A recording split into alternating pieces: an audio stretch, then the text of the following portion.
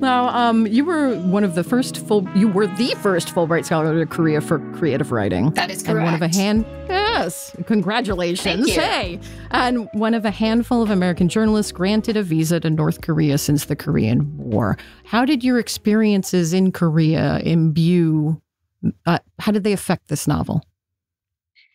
Because what's funny is like now everyone's watching all these K-dramas and like Squid Game and everything.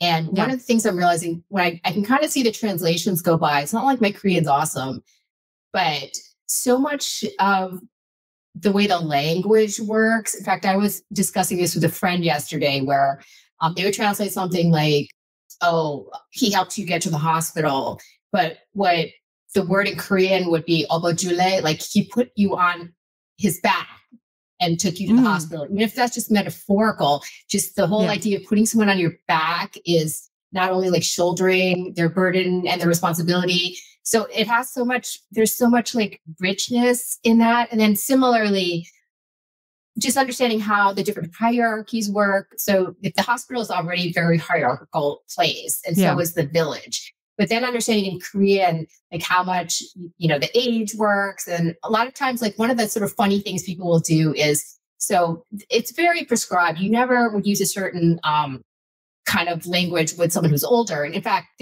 there really aren't swear words in Korean. What you would do is you would use the same word you'd use for kid. Like 이녀석 is like, hi, little rascal. But if you said that to an adult, you'd be calling them a mother effer, basically. Because because the levels are too much. Mm-hmm. So, and then there would just be so many like funny jokes where people would, talk to you at too low a level. And then as soon as you start getting mad, they just add a yoke. So adding the yoke puts it up a level immediately. It's like you're leveling up immediately.